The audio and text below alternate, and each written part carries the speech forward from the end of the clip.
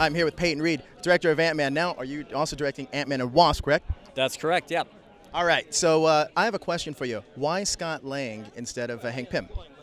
Well, originally when the script was written way back, I think the first drafts were written in like 2007, maybe, that Edgar Wright and Joe Cornish wrote. You know, they sort of made this decision, let's make it a heist movie. And let's kick off with the sort of Scott Lang version of Ant-Man.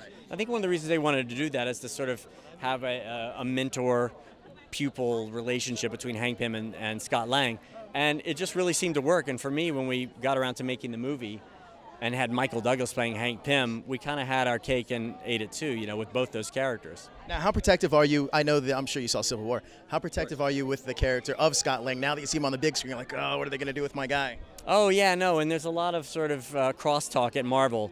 You know, the Russos came into the editing room when we were cutting Ant-Man, and, you know, because they wanted to really sort of see how we had developed that character and, you know, how Paul was playing Scott Lang, and also I showed them, you know, as much of the movie as I could show them, and, you know, had a lot of input, you know, with the screenwriters when they were figuring out how Scott Lang was going to work into Civil War. So that's really gratifying, is to actually be able to, you know, talk about it, from everything from costume design to sort of how that character behaves. So I loved it. Now, rumor has it you were in a rock band when you were in your younger years, and one of your covers was you drew, was it Ant-Man or Giant Man? Yeah, it was a flyer. I drew a flyer for a show we were doing.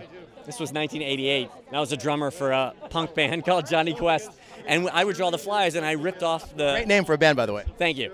And I ripped off the cover of Avengers #1 and drew the 4 band members as members of the Avengers, and I drew myself as Ant-Man, which is a very weird thing to think about. Full circle, full circle. Now, we're called That Hashtag Show. Can you give me a hashtag spoiler, maybe not spoiler, but something that could possibly be happening in Ant-Man and Wasp?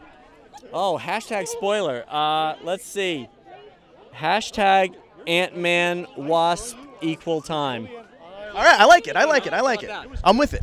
I'm really excited for the Wasp. I'm a huge fan of Evangeline Lilly, and what you did with that character. Excellent storytelling, and that's one of my favorite Marvel movies, so thank you. Oh, thank you very much. Nice talking to you. Pleasure to meet you.